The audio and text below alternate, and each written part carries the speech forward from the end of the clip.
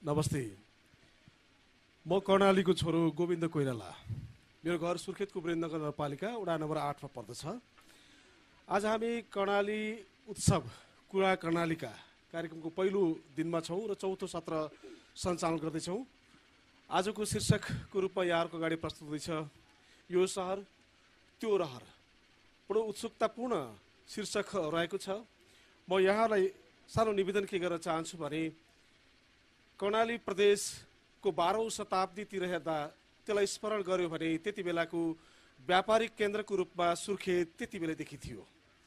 पछिल्लो समयमा आएर 72 साल पछाडिको दृष्टान्तलाई हामीले के लाउने हो भने फेरि प्रशासनिक राजधानीको रूपमा पनि सुर्खेत यहाँहरुको अगाडि उपस्थित छ।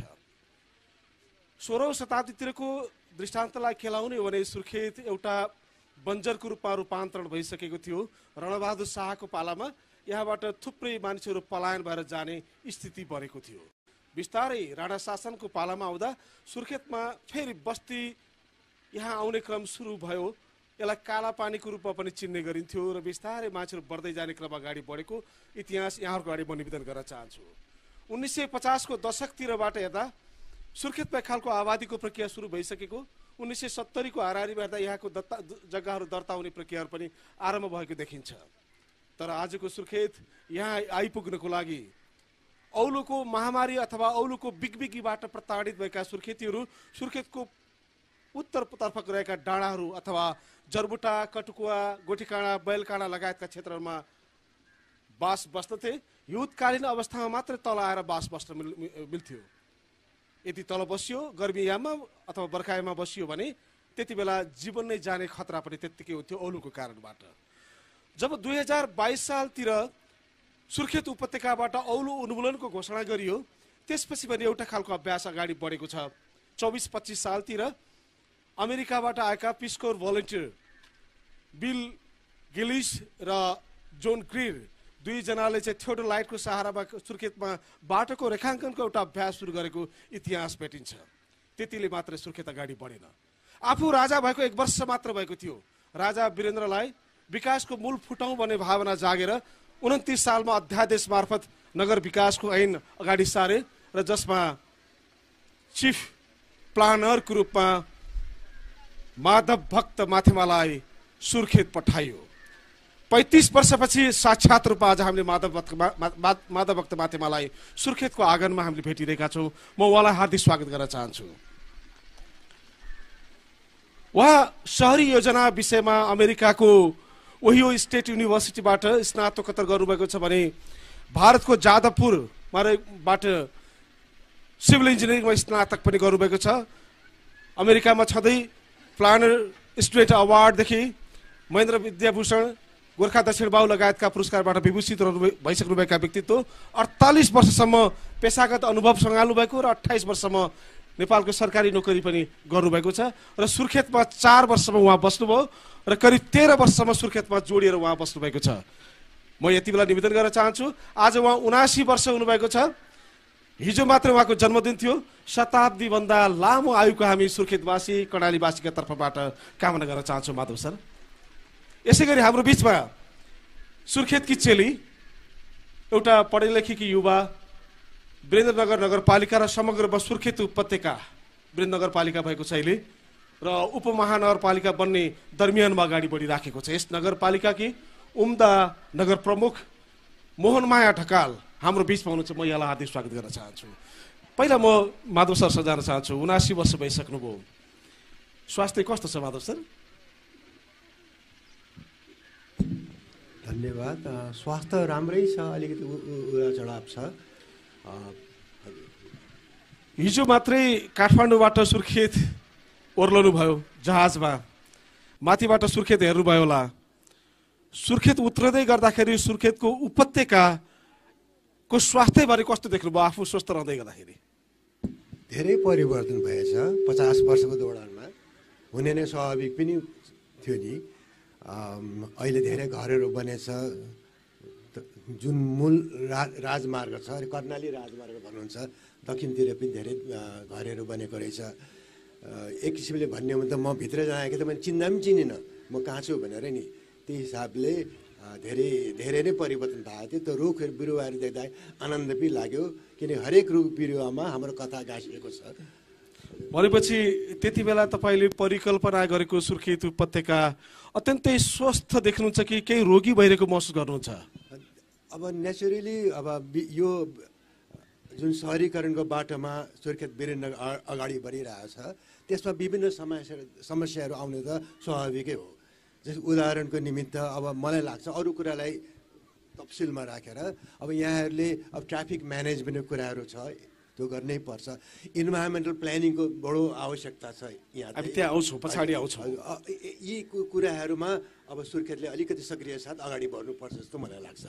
भनेपछि माधव सरसँग हामीले जान्नै पर्ने के छ भने त्यति बेला तपाईँलाई 29 सालमा सुर्खेत प्लानिङका लागि पठाइयो। सुर्खेत आउने चाहना आफैले गर्नुभएको थियो कि दबाब दिएर त्यति बेला सुर्खेत तिमी जानै पर्छ भनेर सरकारले खटाएको अवस्था थियो कि? अनि त्यस्तो बेलामा आउँदाखेरि सुर्खेतको चित्र एकपटक शब्दमा बताइदिन सक्नुहुन्छ? प्रयास गर्छु। म भर्खर अमेरिकाबाट यो अर्बन प्लानिङमा मास्टर्स गरेर आएको थिएँ। कोठाभित्र पस्न पाएको छैन। त्यहाँ चिफ इन्जिनियरले मलाई सुर्खेत जानु पऱ्यो भन्नुभयो। अनि मलाई कुनै पनि सुर्खेतमा थाहा पनि थिएन, वीरेन्द्रनगरमा नाम पनि सुनेको थिएन। फ्रेङ्कली स्पिकिङ म जान्छु भने मैले त्यही होइन, किन 28 वर्षको ठिटो जोस बढी हुन्छ, होस अलिकति कम्ती हुन्छ म जान्छु भने भनेको थिएँ मैले। त्यही त्यो हिसाबले सुरुवात भयो यसमा। अनि हामीहरूले अब यसलाई यो क्रमलाई मैले अगाडि बढाउने हो भने चाहिँ त्यति बेला वीरेन्द्रनगर कहाँ छ भन्ने कुरा धेरैलाई थाहा थिएन। करिब मैले 2 महिनासम्म वीरेन्द्रनगर कहाँ छ भनेर सोध्दै मान्छेले हिँडेँ मैले, कसैले जवाब दिन सकेन। आखिरमा गएर राष्ट्रिय योजना आयोगमा हाम्रो प्रसिद्ध स्वर्गीय डाक्टर हर्क गुरुङ उहाँकोमा गए। उहाँलाई सोधेँ, सर वीरेन्द्रनगर कहाँ छ भनेर सोद्धाखेरि वीरेन्द्रनगर पश्चिममा छ, यो ठाउँमा छ भने उहाँले मोटामोटी बताइदिनु भयो। त अर्को मलाई सौभाग्य के भयो भने मेरो युएनडिपीसँग अलिक कन्ट्याक्ट पनि थियो, मेरो साथीहरू पनि थिए। र त्यहाँ चाहिँ युएनडिपीले एउटा सानो प्लेन राखेको थियो, पिलाटस पोर्टर भन्थ्यो, नाकमा फिरफिरे गर्ने, 4-5वटा प्यासेन्जरभन्दा बढी नआउने। त्यहाँको पाइलटलाई ठ्याक्कै थाहा रहेछ वीरेन्द्रनगर यहाँ छ भनेर। अनि त्यो पाइलटलाई हामीले रेन्ट गरेर 15,000 रुपियाँमा रेन्ट गरेर 4जना मान्छे यहाँ आयौँ। त्यति बेलाको 15,000 रुपियाँ? त्यति बेला 15,000। त्यो आउनेमा मेरो साथी काल पुर्सा थिए, अर्को शङ्करमान प्रधान थियो, र मेरो मसँग निकट रूपमा काम गर्ने 14 वर्षमा सुर्खेत सम्बन्धी काम गर्ने प्रद्युम्न भट्टराईजी पनि हुनुहुन्थ्यो। किन उहाँहरू विशेष गरेर प्रद्युम्न भट्टराईजीको नाम लिन मलाई आवश्यक ठान्दछु, किन उहाँको सहयोग स्मरणीय छ सुर्खेतको निमित्त। धन्यवाद। माधव सरसँग म फेरि आउँछु। अब नगर प्रमुख मोहनमाया ढकालज्यूसँग जान चाहन्छु। माधव सरको कुरा सुनिहाल्नुभयो। गुरु योजनाकारको परिकल्पना अनुसार सुर्खेतको विकास भइरहेछ जस्तो लाग्छ कि लाग्दैन नगर प्रमुखज्यू? अनि यो सँगसँगै म के पनि जोड्न चाहन्छु भने तपाईँको विचारमा सुर्खेत उपत्यकाको ठ्याक्कै आकर्षणका कुराहरू के हुन् भन्ने लाग्छ? नगर प्रमुखको आँखा र दिलबाट भन्नुपर्दाखेरि यहाँको आकर्षणका कुराहरू के हुन्? धेरै धेरै धन्यवाद। आज हामी सुर्खेतको वीरेन्द्रनगर नगरपालिकाको बुलबुले उद्यानमा सञ्चालन भइरहेको कर्णाली उत्सवमा कर्णालीको खास कुरा छलफलमा पनि छौँ। वीरेन्द्रनगर नगरपालिका कर्णाली प्रदेशको राजधानीको नगरपालिका पनि हो। राजधानीको रूपमा विकास भएर अगाडि बढिरहँदा वीरेन्द्रनगरमा आई नपुग्नु हुने देशवासीले पनि सुर्खेत, वीरेन्द्रनगर, कर्णाली भनेपछि गाडी पुग्छ कि पुग्दैन होला भन्ने खालको अझै पनि कता कता हामीले त्यो पाउँछौँ। जब उहाँहरू यहाँ सुर्खेतमा आउनुहुन्छ अनि फरक धारणा लिएर जानुहुन्छ, सुर्खेत त खास सहर रहेछ, फराकिला बाटा रहेछन्, खुल्ला भाग रहेछ, खेल मैदानहरू रहेछन्, पार्कहरू बनाउन सक्ने ठाउँ रहेछ, ओहो वीरेन्द्रनगर त कस्तो राम्रो भनेर फर्किनुहुन्छ। म आदरणीय यो नगरका योजनाकार माधव भक्तमाथेमा सरप्रति हार्दिक कृतज्ञता ज्ञापन गर्दछु। तपाईँलाई हाम्रो यो सहरले युगौँ युगसम्म सम्झिनेछ भन्ने कुरा पनि म निवेदन गर्न चाहन्छु। वीरेन्द्रनगर नगरपालिका त्यसको मतलब यो जुन वीरेन्द्रनगरमा अथवा सुर्खेत उपत्यकामा भइरहेको भौतिक विकासलाई हेरेर यहाँ सन्तुष्ट हुनुहुन्छ? म भन्दैछु वीरेन्द्रनगर नगरपालिका यो जुन उद्देश्यका साथ प्लान गरिएको थियो त्यो प्लानमा चाहिँ अडिएको छ कि छैन भन्ने एउटा प्रश्न पनि उठ्न सक्छ। कहिलेकाहीँ हामीलाई हाम्रो सहर हेरिरहँदा अनि युट्युबमा चाहिँ धेरै विकास भएका सहर हेरिरहँदा त्यो विकास यहाँ किन भएन भनेर प्रश्न पनि उठ्न सक्छ मनमा। ती स्वाभाविकै हुन्, तर हामी हाम्रो धरातल, हाम्रो स्रोत, हाम्रो साधन, हाम्रो अवस्था अनुसार अगाडि बढ्न सकेका छौँ कि छैनौँ भनेर व्यावहारिक भएर पनि हेर्नुपर्ने हुन्छ।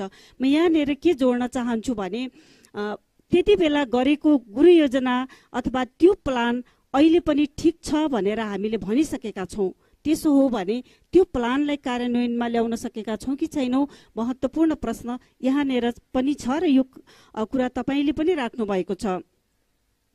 अहिले सुर्खेत उपत्यका नगर विकास समितिमा 34औं अध्यक्षको रूपमा मैले चाहिँ काम गरिरहेको छु। यहाँभन्दा अगाडि 33 जना उपत्यका नगर विकास समितिका अध्यक्षहरू भइसक्नु भएको छ। लामो समयसम्म कसरी यहाँको विकास अगाडि बढ्यो भन्ने प्रश्न पनि महत्त्वपूर्ण छ। तर एउटा खुसीको कुरा के छ भने यो प्लान बिग्रिन दिएको अवस्था चाहिँ अहिलेसम्म छैन। हामीले यो प्लान भन्दा बाहिर गएर काम गर्नुपर्छ भनी सोच बनाएका छैनौँ। यो एउटा राम्रो पक्ष छ भने अब यो प्लानलाई कार्यान्वयन कसरी गर्ने होला। हिजो सानो बाटो भए पनि चलेको थियो। विषयमा आउँछु। अहिले के जिज्ञासा के भने सुर्खेत उपत्यकामा भौतिक विकास गर्दै जाँदाखेरि बाङ्गा टिङ्गा सडकहरू छन्, नालाहरू त्यस्तै किसिमको पनि राखेको छ, फोहोरको अवस्था पनि त्यस्तै देखिन्छ। अनि यही बुलबुले उद्यान सुकेनास लागेको बुलबुले उद्यान जस्तो बनिराखेको छ। पानीको हाहाकार छ, जनता काकाकुल छन्, अनियन्त्रित खालको टेम्पोको आतंक छ यदि सभ्यताको विकासको कुरा गर्ने हो भने। अनि पार्किङका लागि चाहिँ बजारमा कुनै व्यवस्थै छैन, न त सार्वजनिक शौचालय छ। यो राजधानी बनेको, कर्णाली प्रदेशको राजधानी बनेको चित्र यस्तै हो। गुरुजनले यस्तै भनेको थियो मेयर साहब। धन्यवाद तपाईलाई। मैले अघि उहाँलाई पनि अलिक कडै कुरा सोध्नु होला है भनेको थिएँ। कडा कुरा भयो भने जवाफ अथवा बहस पनि राम्रो हुन्छ भन्ने लागेको छ मलाई, होइन। मैले यहाँ समक्ष के निवेदन गर्न चाहे भने अहिले वीरेन्द्रनगर नगरपालिकामा आवश्यक पार्किङ छैन, अब हामी बनाउँदैछौँ। मुख्य बजार निर्माण कार्य अगाडि बढेको छ। केही दिन मात्रै हामी वीरेन्द्रनगर नगरपालिकाले एउटा चाहिँ आफ्नो पहिलो बैठकले निर्णय गरेको थियो। वीरेन्द्रनगर नगरपालिकाका सरकारी जग्गाहरूको संरक्षण हाम्रो पहिलो अभियान हुनेछ। जहाँ पनि अतिक्रमण भएको छ त्यो अतिक्रमण हटाउनेछौँ हामी। मुख्य बजारदेखि लिएर बजार क्षेत्रको पार्किङ व्यवस्थालाई हामी व्यवस्थापन गर्नेछौँ। त्यहाँ संरचना बनेको रहेछ भने त्यसलाई खाली गरेर भए पनि हामी पार्किङलाई ट्राफिक व्यवस्थापन अनुसार चाहिँ पार्किङ जोन जहाँ तोकिएको छ अब त्यो क्षेत्रलाई हामी पार्किङ क्षेत्रको विकास गर्नेछौँ। र हिजो प्लान गर्दा जुन परियोजना अथवा जुन उद्देश्यले प्लान गरिएको थियो त्यो प्लान अनुसार अब हामी अगाडि बढ्छौँ भनेर हामीले कमिटमेन्ट गरेका थियौँ। अहिले निर्णय गरेर पनि अगाडि बढेका छौँ। म विनम्रतापूर्वक मैले सुरुमा भनेको थिएँ, मैले कार्यकाल सम्हालेको अथवा म आफू जवाबदेही भएर बोल्नु पर्दाखेरि चाहिँ जेठको 8 गते मैले शपथ ग्रहण गरिसकेपछिको अवस्था हो। त्यसपछि 6 महिनासम्म हामीले अध्ययन गरेका छौँ कस्तो खालको अवस्था रहेछ सुर्खेतको उपत्यका नगर विकास समितिमा। हिजो चाहिँ व्यवस्थापन प्लान गरेर राखिएका जग्गाहरूको अवस्था के रहेछ भनेर हामीले अध्ययन गरेका छौँ। कतिपय ठाउँहरू अवस्था अलि चिन्ताजनक पनि छ। फरक प्रयोजनमा पनि त्यहाँ जग्गा व्यवस्थापन गरिएको छ भने अब त्यसलाई प्रयोजन अनुसार अगाडि बढ्नुपर्छ। जसले जुन प्रयोजनको व्यवस्थापन गर्छु भनेर त्यो जग्गालाई लगेको छ त्यही प्रयोजन अनुसार प्रयोग गर्नुपर्छ। र राज्यलाई आवश्यक परेको बेला राज्यले चाहिँ निर्बाध रूपमा हिजो प्लानिङ भएको जग्गा लिन्छ र आम नागरिकलाई सजिलो हुने गरी विकास गर्छ भनेको थिएँ। नगर प्रमुखजीको आशय अनुसार हामीले के बुझ्यौँ भने यहाँको स्थानीयवासी हुनुको नाताले पनि अब नयाँ योजनासहित अगाडि बढ्छ। सुर्खेत उपत्यका नगर विकास समिति किसिमले आएको छ नगर प्रमुखज्यूबाट। सुर्खेत उपत्यका नगर विकास समितिको अध्यक्षको नाताबाट पनि 34औं अध्यक्षको नाताबाट मैले यसैमा पनि जोड्न चाहे। हाम्रो अहिले यो उत्सव भइरहेको बुलबुले उद्यानको कुरा निकाल्नु भएको छ।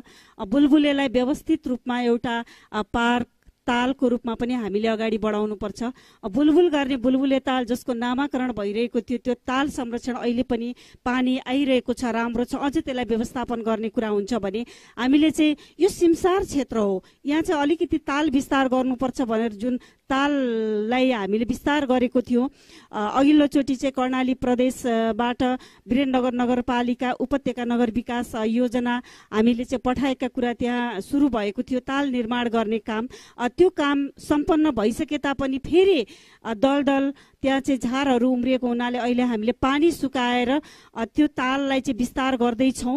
म यहाँहरू समक्ष प्रतिबद्धता जनाउन चाहन्छु, जुन प्रश्न उठाउनु भएको छ अबको केही समयपछि तपाईँहरूले साँच्चै नै परिवर्तन भयो है, अब चाहिँ केही हुन्छ है भन्ने आशाको सञ्चार गर्ने गरी हामी काम गर्नेछौँ। हामी लागेका छौँ, विकास गतिशील हो, आजको भोलि नहुन सक्छ तर त्यो कुरालाई चाहिँ हामी अगाडि बढाउँछौँ भन्न चाहन्छु। नगर विकास समितिको अध्यक्षज्यूबाट एउटा प्रतिबद्धता यो पनि आयो। यहाँनिर चाहिँ यो सुर्खेत उपत्यकाका नगरवासीहरूको एउटा जिज्ञासा पनि के छ भने 232 बिघा जनताको जग्गा अधिग्रहण गरेको थियो नगर विकास समितिले। 13 बिघा गोदाम क्षेत्रकै रूपमा अहिले पनि नगर विकास समितिले आफ्नो नियन्त्रणमा लिन सकेको छैन, आफ्नो स्वामित्वमा लिन सकेको छैन।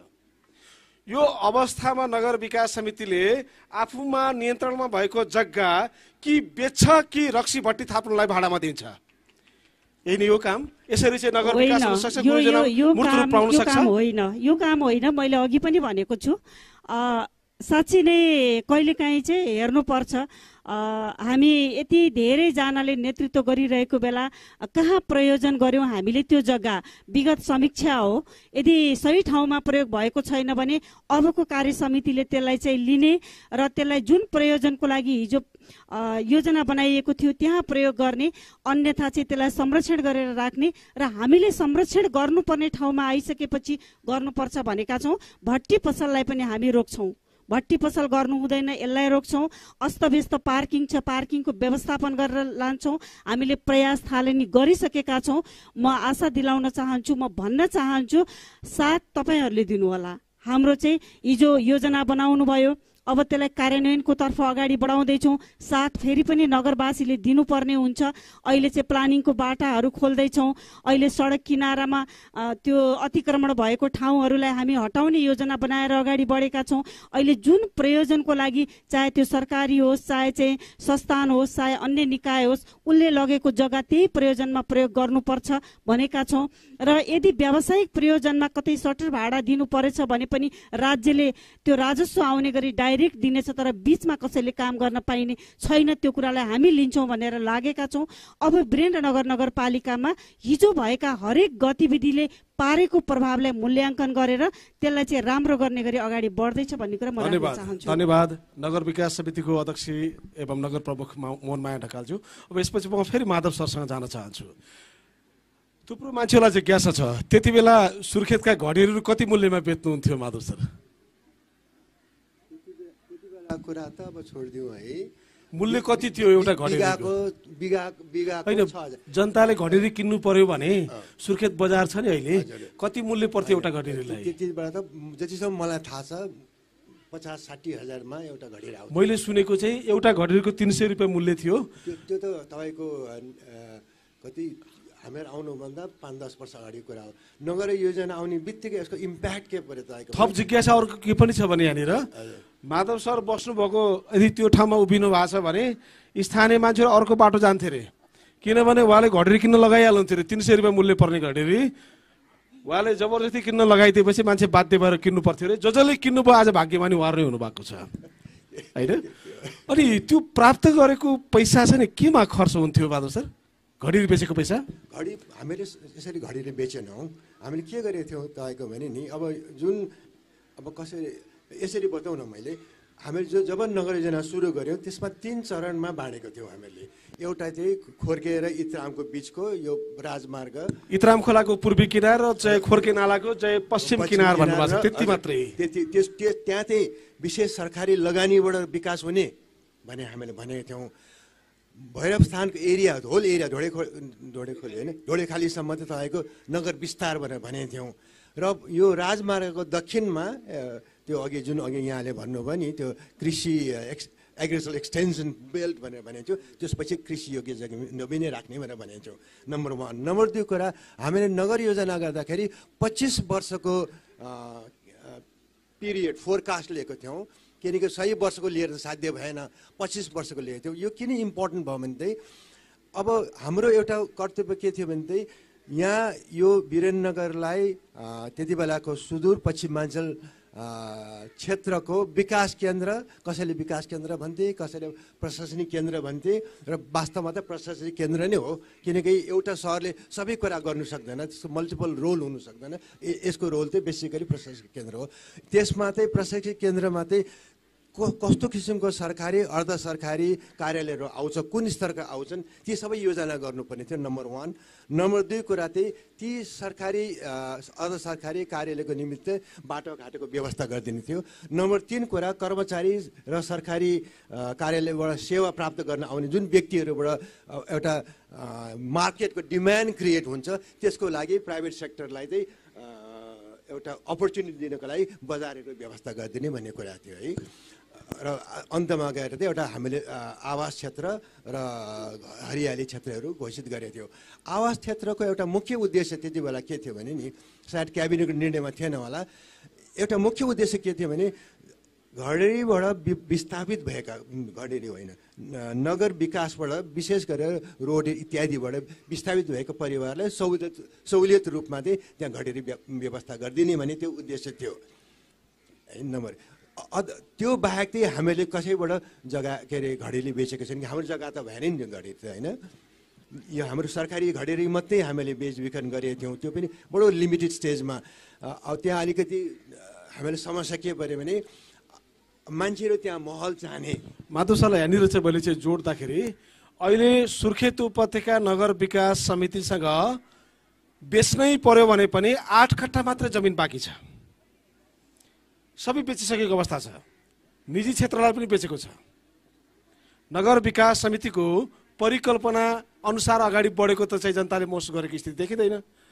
यहाँनिर चाहिँ माधवशाले के निवेदन गर्न चाहन्छु भने किन यहाँ 15 वर्षको मात्रै, त्यो पनि इतराम र खोर्के खोलासम्मको मात्र क्षेत्रलाई मास्टर प्लानमा राख्नुभयो, अनि एग्रिकल्चर क्षेत्र भनेर, कृषि क्षेत्र भनेर राजमार्गभन्दा तल्तिरको क्षेत्रलाई छुट्याउनु भएको थियो, त्यो उहाँसँग आउँछ। तर त्यहाँनिर के छ भने राजमार्गको दुवैतर्फ सुरुको अध्यादेशमा 400 फिट तलतिर र माथिर सरकारी कृषि क्षेत्रको रूपमा त्यसलाई प्लटिङ गर्ने भनेर भनेको छ। एग्रिकल्चरल एक्सटेन्सन प्रोग्रामहरू गर्ने भनेको थियौँ, किन लागू हुन सकेन?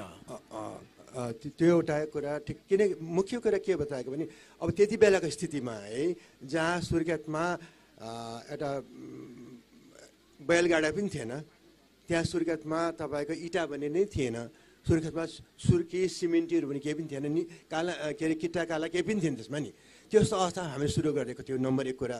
नम्बर 2 कुरा, त्यो नेपाल सरकार तत्कालीन नेपाल सरकारमा पनि यो क्षेत्रीय विकास केन्द्रमा के हुनुपर्छ त, what makes a town regional centre भन्ने कुरामा भ्रष्टाचार पनि थिएन। त्यो कुरा हुने कुरा पनि किन भएन भने अब ठुल्ठुलो कुराहरू गरियो, रिजनल प्लानिङ स्ट्राटेजीहरू डेभलप भयो, त्यसबाट तल जुन डिफाइन हुनुपर्ने डिटेल्सहरू त्यहाँ हुनु सकेन होइन। त्यसले गर्दाखेरि हामीहरूलाई के सम्झेको थियो भने अब सबै ठाउँमा अधिकरण गरेर साध्य भएन, नम्बर 1 कुरा होइन। नम्बर 2 कुरा, अब जस्तै हितौडामा के गरेको थियो तपाईँको भने नि 15 वर्षसम्म होल नगर विकास योजनाको जग्गा फ्रिज गरेको थियो, 15 वर्षसम्म। 15 वर्ष भने त्यो त अन्यायपूर्ण भयो नि। हामीले त्यसो गरेको भए अहिले हालत खराब हुन्थ्यो, हो किन होइन। कारणले हामीले चरणबद्ध रूपमा गर्नको निम्ति 25 वर्षभित्र सरकारी लगानीबाट यो वीरेन्द्रनगर सहरलाई गर्ने है, जनताको सहयोगबाट क्रमिक रूपमा यो भैरव स्थान उसलाई विकास गर्ने भन्ने हामीले कुरा गरेका थियौँ। अब यो जुन तपाईँले अघि भन्नुभयो नि किन कृषि हुनु सकेन भन्दाखेरि, अब म तपाईँलाई फ्रेङ्कली भन्छु, हामीले 200-300 बिघा जुन जग्गा अधिकरण गऱ्यौँ नि, त्यति बेलामा जग्गाको मूल्य बिघाको 6000 थियो, अनि हामीले दिँदाखेरि राजाबाट नै एउटा हुकुम भएर चाहिँ 10,000 रुपियाँ गऱ्यौँ हामीले। 10,000 को बिघाको रूपमा हामीले गरेको त्यति बेला विस्थापित हुने परिवारको सदस्य एउटा म पनि हो। ए हो। अब त्यो अधिकरण त गर्नै थियो, त्यो कुरामा मैले गर्नु सकेन। तर अधिकरण चाहिँ नगर विकास योजनाको एउटा क्रिटिकल स्ट्राटेजी हुँदैन भन्ने मेरो विश्वास हो। सर्टन कुरामा अधिकरण गर्नुपर्छ।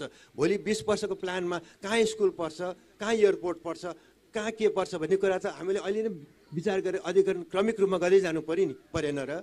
भोलि अहिले तपाईँको धमाधम त्यहाँ भैरवस्थानतिर घर बन्दैछ त्यहाँ भोलि गएर स्कुलको लागि तपाईँले जग्गा किन्नु सक्नु हुँदैन, भोलि गएर भनौँ न खुला चौरको निम्ति स्कुल के अरे यो जग्गा किन्नु सक्नु हुँदैन भनेपछि अहिले नै अब अधिकरण गर्दै लिएर जानुपर्ने। त्यो कुरा बाहेक चाहिँ अधिकरणलाई नै एउटा प्लानको डेभलपमेन्ट प्लानको इम्प्लिमेन्टेसन स्ट्राटेजी मान्नु हुँदैन भन्ने मेरो विचार हो। त्यसले गर्दाखेरि म पनि अलिकति दोधारमा परेँ। यो फ्रेङ्कली स्पिकिङ यो जुन मूल सडकमा छ अधिकरण कसरी गर्ने? अधिकरण 4 किलोमिटर छ, 4-8 किलोमिटर भयो, 200 मिटर भन्दाखेरि त अर्को करिब 45 बिघा रहेछ। यो चाहिँ राजमार्गले मात्रै भ्यालीमा चर्चेको जमिन 45 बिघा छ रेकर्डमा हेर्दाखेरि।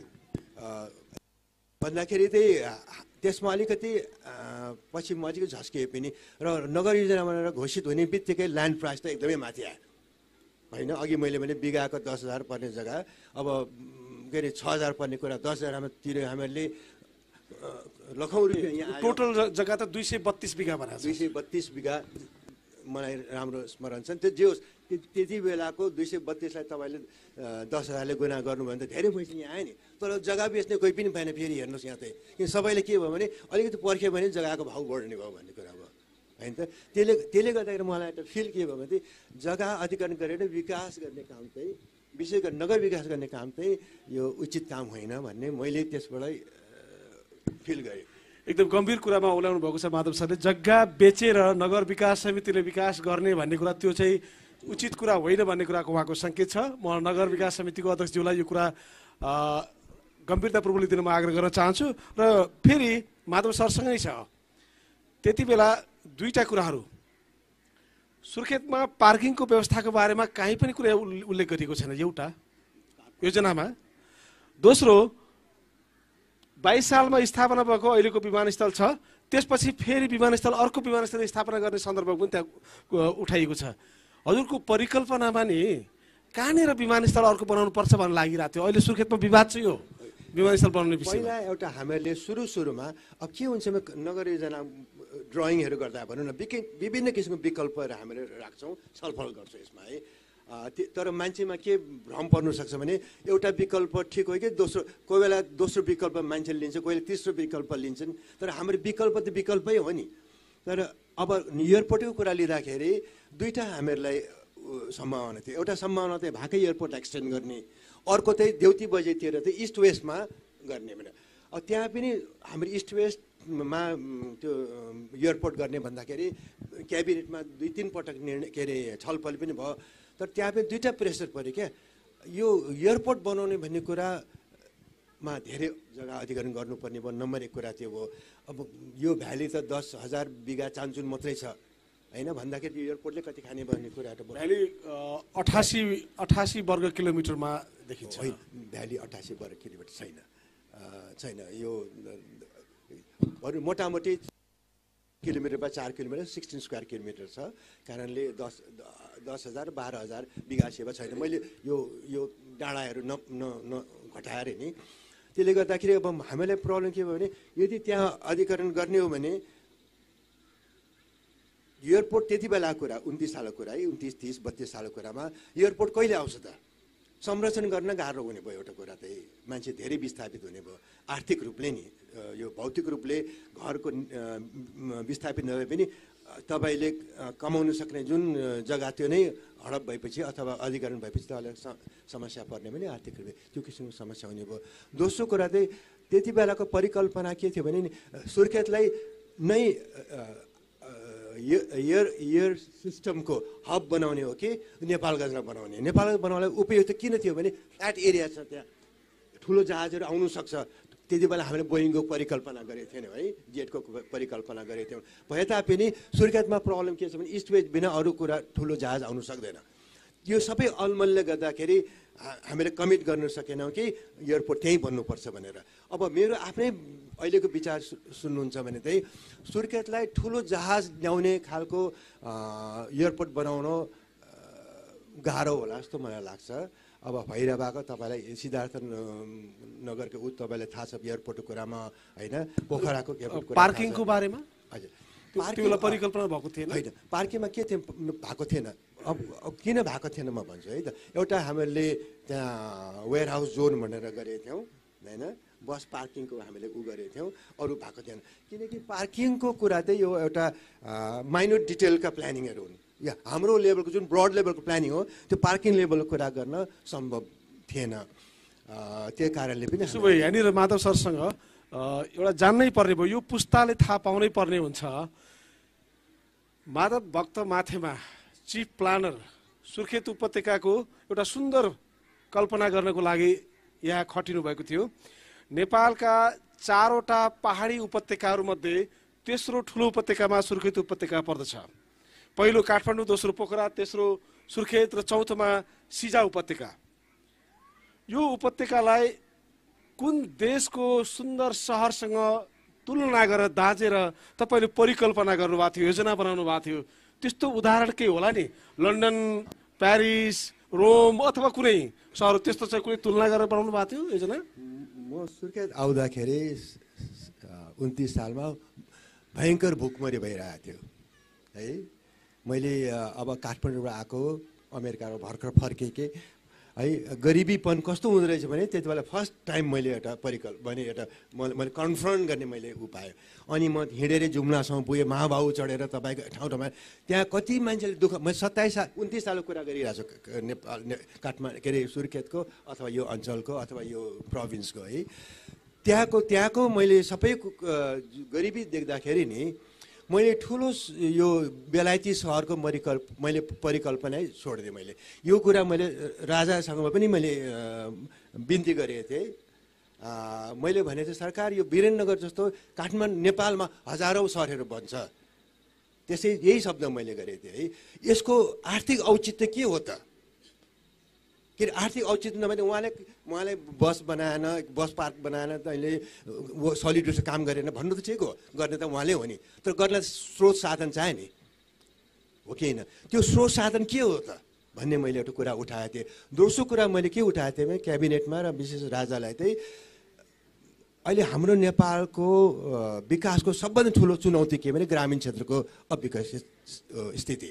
अविकसित हुनको कारण चाहिँ त्यहाँ हामीले भन्छौँ जति पनि एग्रिकल्चर छ त्यसमा जुन एग्रिकल्चर डेन्सिटी छ अथवा भन्न खोजेको हरेक रोपनीमा कति उसले परिवार धान्न सक्छ हेर्ने हो भने जबसम्म ग्रामीण क्षेत्रमा यो जनचाप अथवा जनसङ्ख्याको चाप घटाउनु सकिँदैन तबसम्म नेपालको विकास हुँदैन। मैले त्यही नै उ गरेको थिएँ। कति मान्छे रिसाउनु पनि भयो, अर्बन एरिया सबै कुरा धान्ने त्यो सुन्नै पर्ने कुरा थियो, तर समयको अभावको कारणबाट हामीले परिकल्पना गर्दाखेरि कुनै विदेशको सहरसँग तुलना गरेर गर्नुभएको थियो कि के थियो? सुर्खेतलाई थिएन, त्यो पटक्कै थिएन। हाम्रो चाहिँ खालि हाम्रो 3-4वटा कुराको परिकल्पना थियो।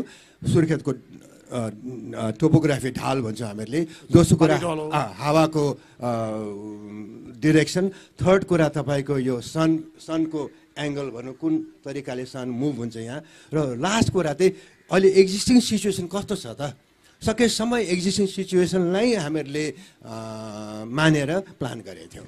भनेपछि माधव सरसँग चाहिँ यो पटकको चाहिँ म अन्तिम प्रश्न के गर्न चाहन्छु भने सुर्खेत उपत्यकाको गुरुयोजना बनाएको 50 वर्ष भयो, ठ्याक्क स्वर्ण जयन्तीमा छौँ। अस्ति माघको 16 गते 50 वर्ष पुरा भएको छ। नेपाली गायन क्षेत्रको चर्चित गायक मुरलीधरको गीत छ नि, उडायो सपना सबै हुरीले भन्ने। तपाईँको सपना त गजब थियो नि होइन त्यति बेलाको? त्यो सपना सबै उडाएको जस्तो भएको हो कि गीतसँग मिल्छ कि मिल्दैन? मिल्दैन। अहिले धेरै कुरा भएको छ सुर्खेतमा। हेर्नुहोस् उहाँहरूले जति गर्नुभएको छ, म त अब धेरै कुरा समस्या छ मैले देखेको छु होइन। अहिले बिहान पनि मैले कुरा गरेँ, समस्या नहुने सहर त मैले अहिलेसम्म भेटाएको छैन। जापानमा म 10 वर्ष बसेँ, केनियामा बसेँ, अमेरिकामा ठाउँ ठाउँमा मैले डुलेँ। समस्या नभएको सहर अहिलेसम्म मैले काहीँ पनि देखेको छुइनँ। तर के चरणको एउटा कुरा हो। अब यहाँहरूले अब सुर्खेतको विकासमा अलिकति भिन्नता तरिकाले अगाडि बढ्नुपर्छ मेरो विचार हो। Thank you Madhav sir. अहिले यति कुरा सुनिसकेपछि सुर्खेत आजको जहाँ हामी त्यो माधव सरले रहर बोकेको सहरमा आज हामी बस्न पाइरहेका छौँ, यहाँको सुखको जिन्दगी यो सुन्दरतामा हामी रम्न पाइरहेका छौँ। यो सुन्दर परिकल्पना गरिदिने माधव सरको नाममा सुर्खेतमा सडक अथवा कुनै संरचनाको नाम राख्न मिल्दैन मेयर साहब? धन्यवाद। प्रश्न उठेको छ त्यसलाई हामीले एउटा चाहिँ विषय बनाउने छौँ हैन। उहाँको सम्मानमा यो सुन्दर उपत्यकामा हामीले के गर्न सक्छौँ त्यो कुरा गर्नेछौँ भन्ने कुरा मैले यहाँ चाहिँ राख्न चाहन्छु। यो यति धेरै कुरा सुनिरहँदा मलाई एउटा के लागेको छ भने यो वीरेन्द्रनगर नगरपालिका प्लानिङ गरिरहँदा युरोपको कुनै सिटी होइन, हाम्रा छिमेकी राष्ट्र भारत र चाइनालाई हेरेर होइन, वीरेन्द्रनगर नगरपालिकाको यथार्थ धरातललाई टेकेर हामीले प्लान गरेका छौँ भनेर भन्नुभएको छ। अब हाम्रो विकास पनि यहाँको यथार्थ धरातललाई टेकेर यहाँ भएका स्रोत र साधनको अधिकतम प्रयोग गरेर कुनै पनि कुरालाई दुरुपयोग हुन नदिएर अब हामी गर्नेछौँ भन्ने हाम्रो कमिटमेन्ट छ। यदि हामीले गर्न सक्यौँ भने यसले चाहिँ परिणाम निकाल्नेछ भन्ने कुरा स्वयं हाम्रो गृहयोजना निर्माणकर्ताकै कुराले पनि हामीलाई अझ प्रेरित गरेको छ। मलाई यहाँ 2-3टा कुरा महत्त्वपूर्ण निस्किएको छ। जस्तो पार्किङको क्षेत्र, यहाँ सरकारी जग्गा करिब 232 बिघा भइरहँदा अब नयाँ सहर बन्दै गर्दाको आवश्यकता के हो भन्ने कुरा अब पनि गर्नुपर्ने हुन्छ।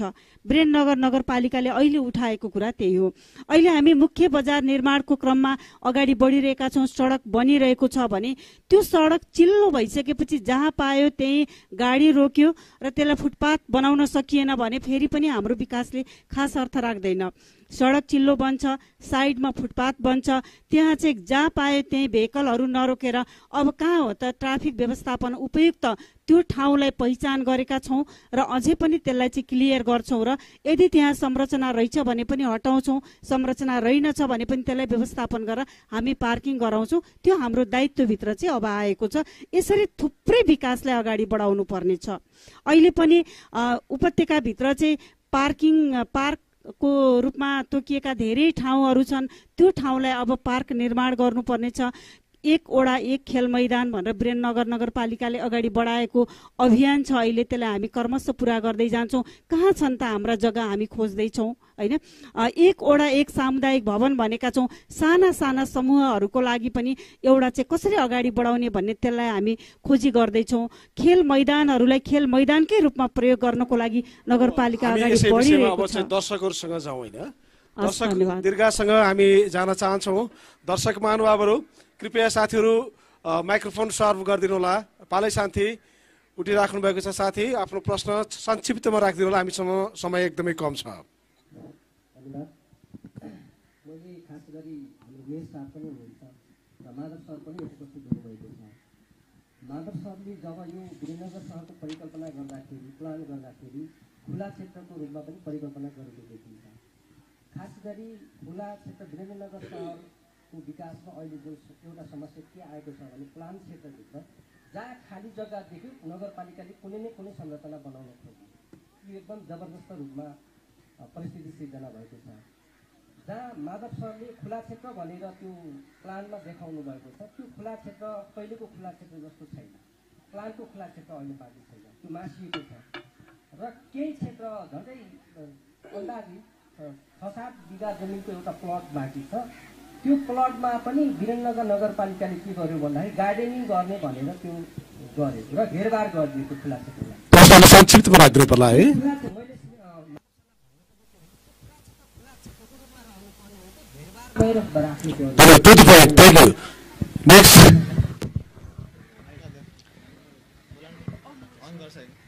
सम्पूर्णमा नमस्कार। म चाहिँ अमरज्योति नमुना 12 की छात्रा सीता आचार्य। अहिलेसम्म लगभग 15-20 मिनट सहरीकरणको कुरा भइरह्यो, सुनिरह्यौँ हामी सबैले। पर्यटकीय स्थल भनेर बुलबुलेलाई चिनिन्छ भन्नुभयो। बुलबुले ताल नामको बुलबुले ताल छ, तर एउटा पानीको थोपो छैन। त्यसलाई बुलबुले ताल भनौँ या सुकेको एउटा वरिपरि वाल लगाएर राखेको एउटा खाडल भनौँ। हजुरहरूले विकास पनि धेरै भएको छ भन्नुभयो। हजुरहरू सायद प्लेनमा चिल्लो गाडीमा हिँड्नुहुन्छ होला, देख्नुहुन्न होला। रोडमा हिँडौँ भने धुलो धुवाले बिहान स्वस्थ मानिस हिँडेको बेलुका स्वस्थ घरमा पुग्न सक्दैन। वीरेन्द्र चोकमा विकासका नाममा भएको घर अगाडि भएको एउटा रुखहरू पनि काटेर विनाश हुँदै गइरहेछ। यो बालन शाहको सायद प्रवृत्ति ल्याएको होला। प्रवृत्ति ल्याउँदैमा हुन्छ यही हो सहरीकरण। घरहरू तलमा तल थप्दै सहरीकरण हुन्छ। धन्यवाद। हाम्रो छोटो माया ल नेक्स्ट।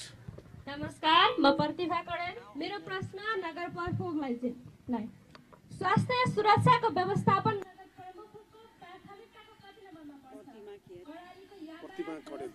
सवारी चालक अनुमति पत्रको महत्त्व के हो? यसको व्यवस्थापनमा नगरको कार्ययोजना कहाँ पुगिरहेको छ र यसको आभास पाउनलाई कहिलेसम्म कुर्नुपर्ने हो? प्रतिबद्धतामा तोकिएको समय र वास्तविकताको अन्तराल कतिको हुनुपर्छ? धन्यवाद। हस्, धेरै धेरै धन्यवाद। विशेष गरेर वीरेन्द्रनगर नगरपालिकाका मेयर साहब र माधव सरलाई मैले सानो स्मरण गराउन चाहे। विशेष गरेर हामी सार्वजनिक क्षेत्रमा विकास गर्ने कुरा मात्रै गरिरहेका छौँ। वीरेन्द्रनगरलाई सुन्दर बनाउने कुराहरू त छँदैछ। यसो वीरेन्द्रनगरको घर बाहिर डेराबाट बाहिर निस्क्यो भने सुरक्षाको अनुभूति भएको छैन। नागरिकलाई सुरक्षित राख्नका लागि यहाँको गुरु योजनामा के पर्दछ एउटा। अर्को कुरा चाहिँ घण्टाघरको घडी त बस्ने भयो, तर त्यहाँ तल रहेको जुन गार्डन छ, गार्डन दिन प्रतिदिन दुर्गन्धित बन्दैछ।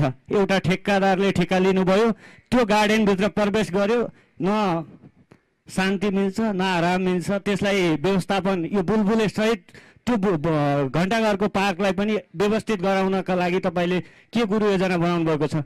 अर्को कुरा, कर्णाली आफैमा सुन्दर छ। कर्णालीको पहिलो राजधानी वीरेन्द्रनगरमा छिरिसकेपछि पर्यटक आउँछ। पर्यटक सुत्ने र बस्ने आवास, सुरक्षित आवासलाई कतातिर घोषणा गर्ने एउटा कार्ययोजना बनाउनु भएको छ। पाहुनालाई सुरक्षित राख्नलाई तपाईँको गुरु योजनामा के प्लान राख्नु भएको छ भन्ने कुरा राख्न चाहन्छु।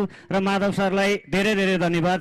कर्णालीको राजधानी सुर्खेतको परिकल्पना गरिदिनु भयो। आज हामी कर्णाली प्रदेशवासी सुर्खेतवासी भन्न पाइरहेका छौँ। यहाँलाई हार्दिक धन्यवाद। धन्यवाद।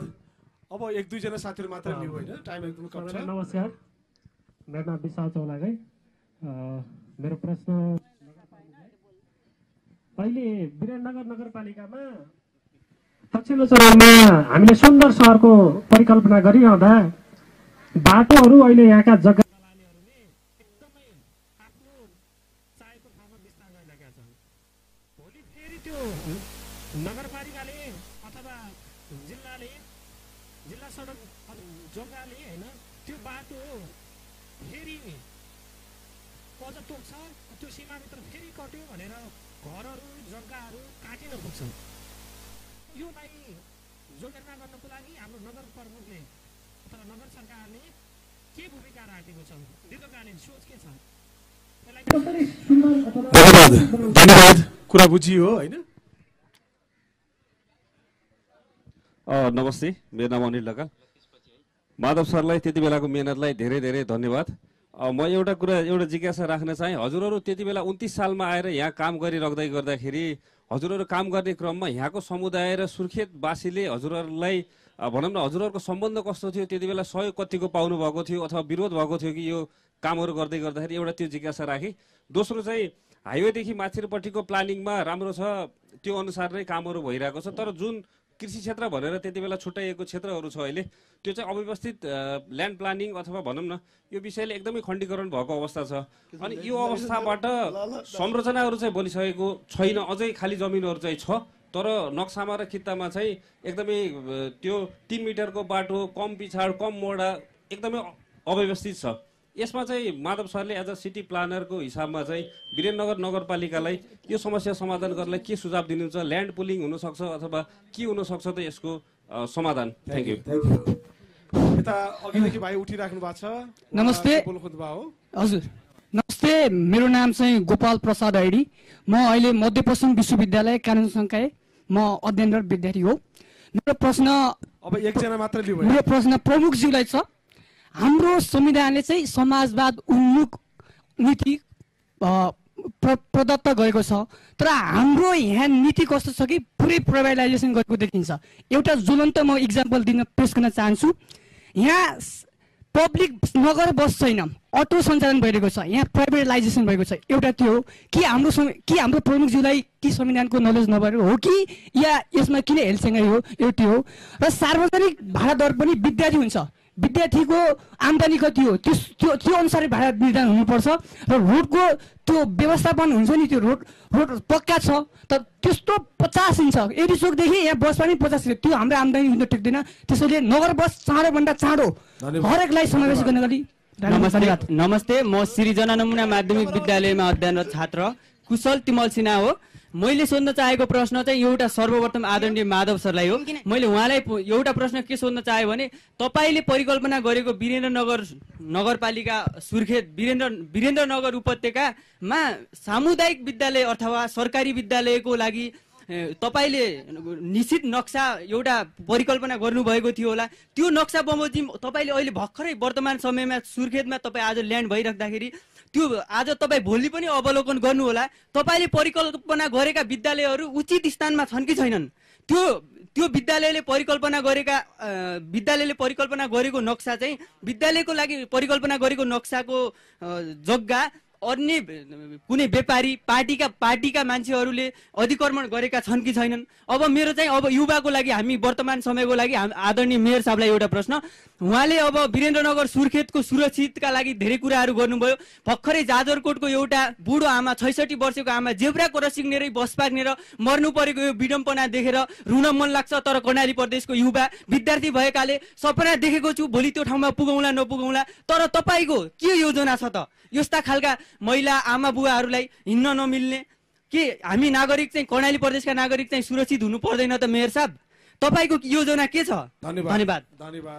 अत्यन्तै महत्त्वपूर्ण प्रश्नहरू पनि आएका छन्। अब हामीसँग समय धेरै नभएको हुनाले म एउटा लिम है, म बोल्छु है। नमस्कार, धन्यवाद। अब पहिला प्लानर सरलाई धन्यवाद, जुन हामी यो भएको हुनाले आज देख्न पायौँ, राम्रो भयो।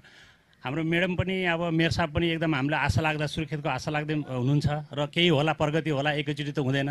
मेरो अब यति प्रश्न के छ भने यो हामीले जे कुरा गऱ्यौँ प्लानिङको कुरा गऱ्यौँ र यो बाटो माथिको कुराहरू बढी गऱ्यौँ होइन।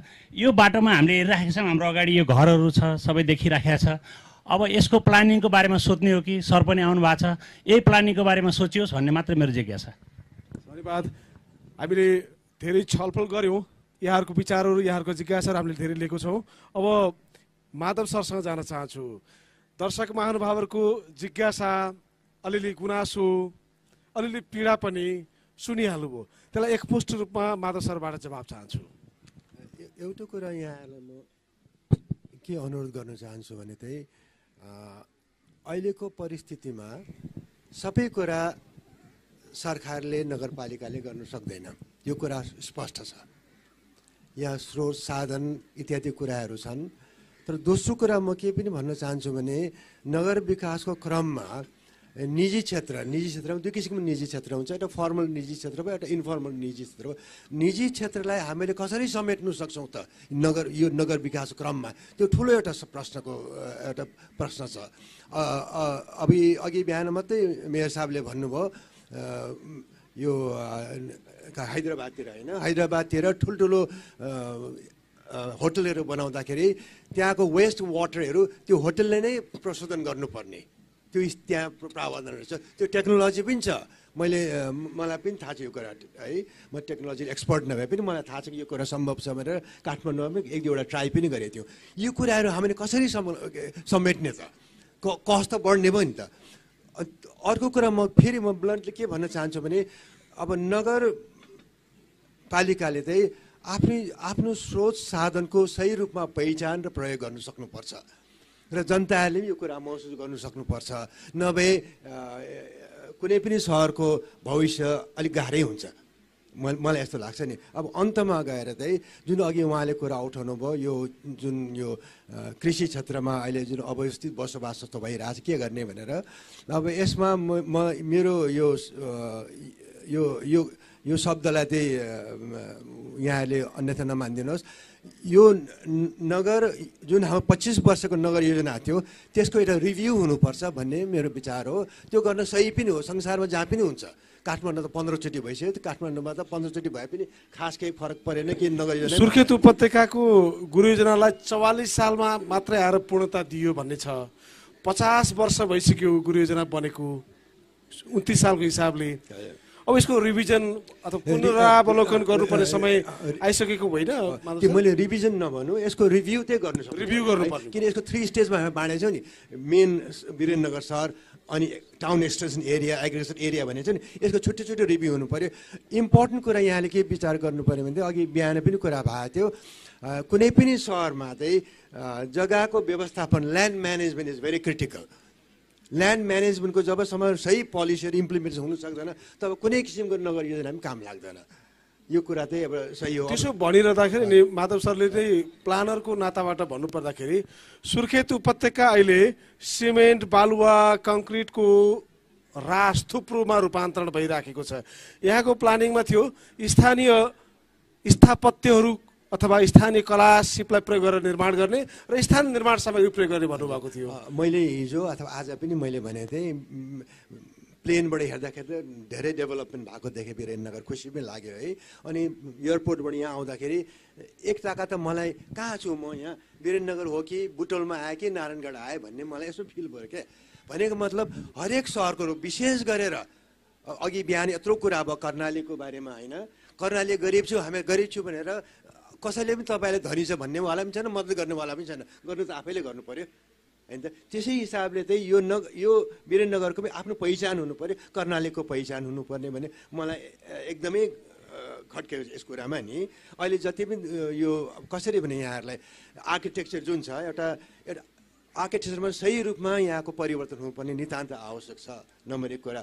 नम्बर 2 कुरा, अब म सिद्धार्थ होटलमा बसिरहेको छु, त्यहाँ विभिन्न किसिमको आर्टिफ्याक्ट्सहरू छ, एस्ट्रेदेखि लिएर यो टुथब्रस राख्ने भाँडादेखि सबै कुरा छ। त्यो कर्णालीकोमा भएको कुराहरूमा इन्ट्रोड्युस गर्नु, आर्टिफ्याक्ट्सलाई इन्ट्रोड्युस गर्नु सक्नु पऱ्यो। इन्डियाबाट किनिराख्नु आवश्यक छैन भने हुनु पऱ्यो। के भने म वीरेन्द्रनगरमा छु है, म कर्णालीमा छु भने मलाई भाव त आउनु सक्नु पऱ्यो। त्यो कसरी आउने कुरा म फ्याट्टै भन्नु सक्दैन, त्यो अध्ययनको विषय छ। त प्रयत्न त रहनु पर्यो, नत्र भने महत्त्वपूर्ण कुरा। माधव सरको कुरा सुनिसकेपछि नगर प्रमुखजीसँग म फेरि आउन चाहन्छु। दर्शक महानुभावहरूको जिज्ञासा पनि सुनिसक्नुभयो, माधव सरको कुरा पनि पछिल्लो लाइन पनि याद गर्नुभएको होला, के भन्नु छ, यहाँको जवाब के छ? धेरै धेरै धन्यवाद। म प्रश्न राख्नु हुनेलाई धन्यवाद दिन चाहन्छु। सबै प्रश्न मैले नोट गरेको छु, त्यो कुरामा हाम्रो ध्यान गइरहेको छ र जानेछ भन्ने कुरा पनि राख्न चाहन्छु। हाम्रो देश सङ्घीय संरचना अनुसार 3 तहमा छ, सङ्घ, प्रदेश र स्थानीय तह। नेपालको संविधानले कुन तहको सरकारले के काम गर्ने भनेर पनि लेखेको छ र स्थानीय तहलाई दिएको जिम्मेवारी नेपालको संविधानमा नागरिकका मौलिक हक अधिकार छन्, ती अधिकारलाई सेवा प्रवाहको माध्यमबाट चुस्त दुरुस्त र सहज तरिकाले सेवा प्रवाहलाई पहिलो प्राथमिकता दिने गरी संविधानले अधिकार पनि स्थापित गरेको छ र त्यसमा वीरेन्द्रनगर नगरपालिका सधैँ प्रतिबद्ध छ। सुशासन, पारदर्शिता र जवाबदेहिता हाम्रो मूल मन्त्र हो, यसमा रहेर हामीले काम गर्नेछौँ भन्ने कुरा मैले यहाँ राख्न चाहे। अर्को कुरा, राम्रो प्रश्न गर्नुभएको छ, खुल्ला क्षेत्र नै रह्यो त भन्नुभएको छ। खुल्ला क्षेत्रको संरक्षणको लागि हामीले घेरबार गरेका हौँ, त्यो सबैको लागि खुल्ला छ, त्यसमा पक्का संरचना केही पनि बन्दैन। त्यो चौर जति बेला पनि सबैको लागि खुल्ला छ र हामीले त्यसको उपयोग गर्न सक्छौँ भन्ने कुरा मैले यहाँ निवेदन गर्न चाहे।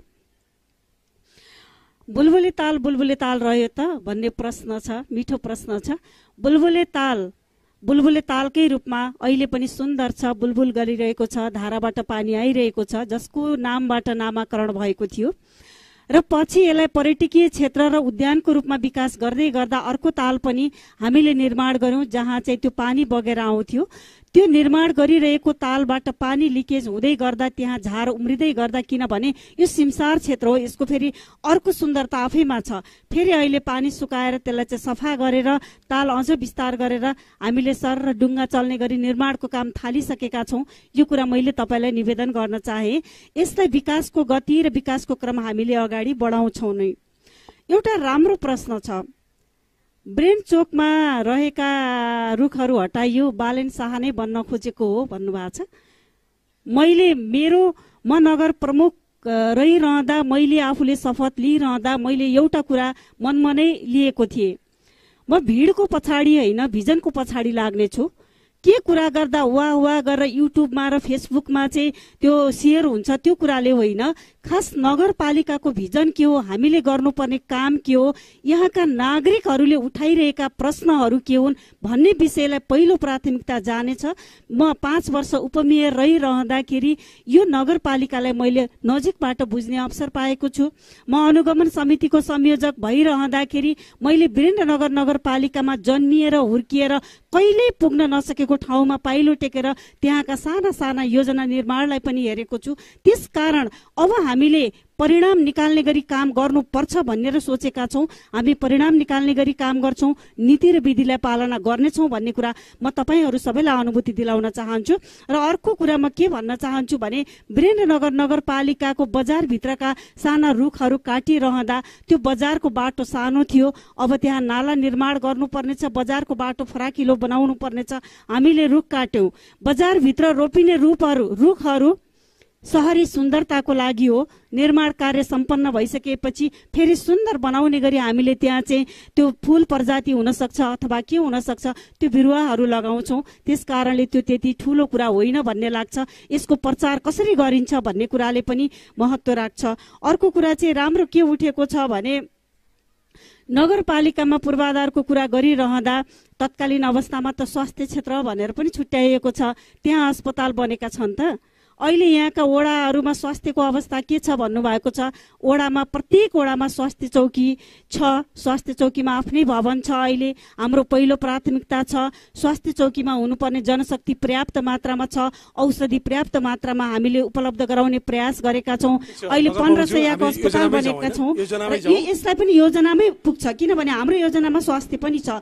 नगर अस्पताल 1500 नगर अस्पताल निर्माण कार्य सुरु गरेका छौँ भने अहिले नगरपालिकाबाटै देखि चलाउँदै आइरहेको चाहिँ कटुका हेल्थ पोस्टमा अहिले नगर अस्पताल सञ्चालन गरेका छौँ। त्यहाँ महिला तथा बालबालिकाको लागि मात्रै भनेर सुविधा सम्पन्न 500 अस्पताल, त्यो पनि प्रसुतिसँग सम्बन्धित अस्पतालको रूपमा हामीले सञ्चालन गर्ने गरी भवन निर्माण कार्य अगाडि बढाइरहेका छौँ। स्वास्थ्य पनि हाम्रो पहिलो प्राथमिकता हो। यो कुरा राख्न चाहे मैले अलिकति भौतिक योजनाकै क्रममा उठाइसक्नु भएको हुनाले मैले त्यो कुरा गरिरहेको छु। सुरक्षित हुन सक्ने कुराहरू कसरी अनुभव हुन्छ भन्ने कुरा भएको छ। रोडमा हिँड्दा अब रोडले आफ्नो भाग पुरा लिनेछ। महत्त्वपूर्ण ठाउँका रोडहरूले त्यहाँ चाहिँ फुटपाथ बन्नेछ। हामीले फुटपाथमा बनाएर उहाँहरूलाई हिँडाउने वातावरण तयार गर्नेछौँ। मलाई यहाँनिर यो महत्त्वपूर्ण फोरममा के अनुरोध गर्न मन लाग्छ भने धेरै अभियन्ता साथीहरू पनि हुनुहुन्छ। वीरेन्द्रनगरको विकास र समृद्धिमा सँगै जोड्यौँ न भन्न चाहन्छु। यस्तो हुनुपर्छ भनेर ल्याउनुस्, हामीले त्यसलाई कसरी मूर्त रूपमा काम अगाडि बढाउनुपर्छ बढाउँछौँ। तर यहाँको आफ्नै प्लान छ, आफ्नो योजना छ, नगरपालिका अगाडि बढिरहेको छ।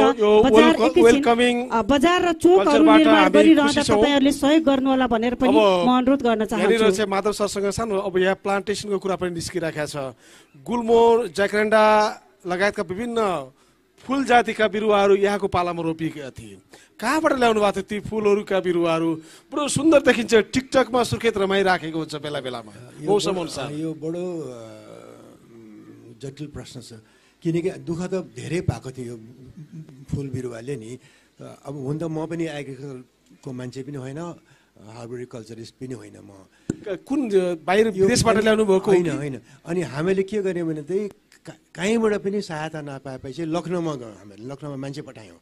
लखनऊमा मान्छे पठाएर त्यहाँबाट नर्सरीबाट लिएर आएको थियौँ हामीले। त्यही कति पर्यो एउटा बिरुवालाई? त्यो गुलमोहरको बिरुवालाई कति पर्थ्यो? पर्ने धेरै वास्तवमा पर्ने थिएन। 100 रुपियाँ भन्ने कुरा सुन्दै थिएँ मैले। त्यो त उसको लागि, त्यसलाई ग्रोथको लागि है। 100 रुपियाँ भनेपछि एउटा सहायक स्तरको कर्मचारीको मासिक तलब कति थियो त्यति बेला? त्यही त पिउनको भन्थ्यो मलाई भेगबहादुर मन्त्रीज्यूले, अर्थमन्त्री हुन्थ्यो, उहाँले गाली गर्नुभएको थियो तपाईँले के गर्न आँट्नु, सत्यानाश गर्न आँट्नुभयो, एउटा रुखले 100 रुपियाँ तिर्ने भनेर भन्नुहुन्थ्यो उहाँले है। तर के भन्थ्यो पछि गएर जो मान्छेसँग मैले भेट्दाखेरि उहाँले त्यो मान्छे एउटा के कमेन्ट हुन्थ्यो, आहा कस्तो राम्रो रुख रहेछ भाइ वीरेन्द्रनगरमा भन्थ्यो क्या। त्यो एउटा पहिचानको रूपमा पनि आएको थियो है। अहिले अब एउटा यहाँले के सम्झिनु पर्ने, जुनै पनि सहर पनि कन्स्ट्यान्ट चेन्ज भइरहेछ क्या। फिक्स भन्ने कहिले पनि हुँदैन, सर्टन कुराहरू चेन्ज भइ नै राख्छ। फिक्स त हुँदैन, तर दिगो विकासको परिकल्पना त थियो होला नि। जस्तो म यहाँ के निवेदन गर्न चाहन्छु भने यो Chinese revolution understanding Chinese eco tourism भन्ने पुस्तकमा एक खालको चाहिँ चाइनामा एक खालको अभियान अगाडि बढिराखेको छ। यो एक खालको चक्रीय अर्थतन्त्रको जुन विकास हुने गरी जुन इको टुरिज्मको विकास गर्न सकिन्छ त्यो खालको अभ्यास यहाँ सुर्खेत उपत्यकामा गर्न सकिँदैन। कङ्क्रिटको सहर बन्न दिनुभन्दा त इको टुरिज्मको कन्सेप्ट त पछिल्लो समयमा छ नि दिगो विकासको अवधारणा अनुसार। डेफिनेटली अब म इको टुरिज्म त भन्दिनँ, तर यस्तो किसिमको घर बन्नुपर्छ भने कुनै बाध्यता छैन जस्तो लाग्छ मलाई चाहिँ। तर यसै सन्दर्भमा म एउटा यहाँलाई एउटा केही पनि अनुरोध गर्न चाहन्छु भने चाहिँ सुर्खेत उपत्यका विभिन्न अध्ययन भइसकेको छ होइन, त्यो अध्ययनलाई प्रयोग गर्दै अगाडि बढ्नु पऱ्यो। जस्तै यहाँ एउटा अध्ययन भएको छ यो अन्डरग्राउन्ड वाटर रिसोर्सेसको, त्यसको हुनु पऱ्यो, त्यसको सही रूपमा उपयोग हुनु पऱ्यो। भोलि कृषि क्षेत्रमा हामीहरूले इरिगेसन गराएर डबल क्रपिङ ट्रिपल क्रपिङ गराउन सक्छौँ कि होइन, त्यस्तो कुराको अध्ययन हुनु। दोस्रो कुरा यहाँ डिजास्टर म्यानेजमेन्टको अध्ययन भएको छ युएसएआइटीबाट, जुन अर्थक्वेक सम्बन्धी पनि डिटेल स्टडी भएको छ, त्यसको यहाँले मनन गर्नुपर्छ, त्यसमा यहाँले मध्यनजर राख्नुपर्छ। योभन्दा धेरै म भन्न चाहन्छु। त्यसो भए एउटा पुरानो कुरा त मैले सोध्नै पर्यो यहाँसँग, जुन उत्तरी खण्डको डाँडाहरू छ जरबुटा, कटुकुवा, गोठीकाँडा, बैलकाँडा, त्यो ठाउँमै बस्ती बसालेको भए सहरको परिकल्पना दार्जिलिङको ढङ्गबाट त्यो गरेको भए के हुन्थ्यो? यसलाई चाहिँ एग्रिकल्चरल ल्यान्डको रूपमा मात्रै बनाएको भए के हुन्थ्यो? राम्रो प्रश्न है। तर हाम्रो विचारमा त्यो गर्नलाई चाहिँ धेरै खर्च हुन्छ। धनकुटाको कुरा हेर्नुहोस् न होइन, धनकुटा दिपाल विशेष गरी धनकुटाको कुरा हेर्नुहोस्, त्यहाँ धनकुटा खास विकास लिनु सकेन नि यसले, primarily because of land constraint. त्यस कारणले मेरो विचारमा त्यसमा एउटा इको टुरिज्मको लागि कुनै कार्यक्रम गर्नु सकेला, तर सहरै बसाल्न चाहिँ अलिक गाह्रो पर्थ्यो कि जुन हामीहरूलाई जग्गाको हामीले आँकडा गरेको थियौँ कति चाहिन्छ इत्यादि कुराहरूको लागि। त्यसो भए हामी अन्तिम चरणमा आयौँ। अब नगर प्रमुखज्यूसँग म निवेदन के गर्न चाहन्छु भने वीरेन्द्रनगर सुर्खेत उपत्यका नगर विकास समितिको अहिले पछिल्लो बनेको कमिटीको 3वटा बैठक बसिसक्यो। के छ अब नयाँ योजना दिगो विकासको लागि? अन्तिम प्रश्न। अघि छुटेको एउटा महत्त्वपूर्ण प्रश्न पनि छ होइन, सङ्केत आएको छ, म आयोजकलाई अनुरोध गर्न चाहन्छु। वीरेन्द्रनगर नगरपालिकाको दक्षिणपट्टिको भूभागको अवस्था उठाइराख्नु भएको छ। यसलाई कृषि क्षेत्रको रूपमा भनिएको थियो, अहिले बसोबासको क्षेत्र बनिरहेको छ। यसको प्लान के हो भन्ने महत्त्वपूर्ण प्रश्न उठेको छ। वीरेन्द्रनगर नगरपालिकाले अहिले भर्खरै केही समय अगाडि भू उपयोग नीति बनाएको छ। भू उपयोग नीतिमा अब खाली रहेको जग्गामा प्लानिङ गर्दाखेरि अथवा प्लटिङ गर्दाखेरि 10 मिटरको बाटो अनिवार्य बनाउनु पर्नेछ नगरपालिकाको स्वीकृति लिएर, त्यो किताकाट भएको हुनुपर्नेछ र नयाँ बन्ने घरहरूले 2 मिटर सेटब्याक छोड्नु पर्नेछ भनेर हामीले नीति बनाएका छौँ। यसले पनि यो उपत्यकालाई चाहिँ थप सुन्दर बनाउन महत्त्वपूर्ण भूमिका खेल्नेछ। खोला किनार संरक्षणको नीति हामीले लिएका छौँ, सरकारी जग्गा र सार्वजनिक जग्गाको संरक्षणको नीति लिएका छौँ, त्यहाँ कुनै पनि संरचना बनाउन नदिने नीति हामीले लिएका छौँ। हामीले के कुरालाई मान्यता राखेका छौँ भने 50 वर्ष अगाडिको प्लानले अहिले हामी उपयोग गर्दैछौँ, त्यसलाई कार्यान्वयन गर्दैछौँ भने अहिले हामीले बनाइरहेका नियम कानुन र हामीले बनाइरहेका योजनाले चाहिँ आउँदो 100औं पुस्ता होस् अथवा आउँदो धेरै पुस्ताहरू 10, 20, 30 कति पुस्ताले चाहिँ त्यो जग्गालाई अथवा त्यो ठाउँलाई उपयोग गर्न सक्ने गरी सही समयमा सही निर्णय भएको रहेछ भन्ने गरी हामी अगाडि बढ्नुपर्छ भनेर गएका छौँ। त्यसलाई हामी ध्यान दिन चाहन्छौँ भन्न चाहन्छु। र 3वटा बैठक बसेको छ, बैठकले महत्त्वपूर्ण निर्णय गरेको छ। हामीले अस्ति मात्रै बसेको बैठकले एउटा निर्णय गरेका छौँ, 3वटा उपसमिति बनाएका छौँ। एउटा उपसमिति सही प्रयोजनमा प्लानिङको जग्गा प्रयोग भएको छ कि छैन त्यो चाहिँ अबको 30 दिनभित्र 1 महिनाभित्र त्यसको खाका तयार बनाउने भनेर एउटा उपसमिति बनाएका छौँ। विगतमा प्लानिङबाट भएका समस्याहरू जस्तो अघि पनि हाम्रो योजनाकारले भन्नुभएको छ, बाटो सबै गयो, त्यो बाटो सबै जाँदाखेरि बाटो पुरै खोल्दाखेरि जस्तो हटलाइनको समस्या छ, अन्यत्र समस्या छ, नागरिकको घरबास उठ्नु पर्यो। त्यसो हो भने के हो अवस्था? हामीले त्यो बाटो खोलेरै जानुपर्छ अब भनेर त्यो चाहिँ गरेका छौँ। र यो बुलबुलेलाई व्यवस्थित गर्नको लागि एउटा उपसमिति तयार गरेका छौँ। उहाँहरूले 30 दिनभित्र अब त्यो हामीलाई प्लान दिनुस् अथवा योजनामा काम गर्नुस् भनेर खटाइसकेका छौँ। मैले तपाईँलाई अनुरोध गरेँ, यो कार्यक्रम मार्फत अनुरोध गरेँ, 6 महिनासँग जे अध्ययन गरेका छौँ हामीले, जुन अवस्थामा उपत्यका नगर विकास समितिको संरक्षकत्वमा मातहतमा रहेको यहाँ सरकारी जग्गा छ, त्यो जग्गालाई अब व्यवस्थित रूपमा हामी अगाडि बढाउँदैछौँ। साथ दिनुहोला भन्ने अनुरोध। सुर्खेत उपत्यका नगर विकास समितिकी अध्यक्ष समेत रहनुभएकी वीरेन्द्र नगरपालिकाका नगर प्रमुख मोहन माया ढकालज्यू, अब प्रतिबद्धता यहाँहरूले गरिसक्नु भएको छ, त्यसको साक्षी यहाँहरू हुनुहुन्छ। पक्कै पनि यो सहर, हाम्रो सहर वीरेन्द्रनगर सहर सुर्खेत उपत्यका साँच्चै सुन्दर बन्नेछ। हामी सबैको रहरलाई समेटेर प्रतित्व गर्दै योजना परिकल्पना गर्नुभएका माधव भक्त माथेमा प्लानर हुनुहुन्छ, उहाँको रहर साँच्चै पुरा होस्। समय दिनुभयो, धन्यवाद, नमस्ते।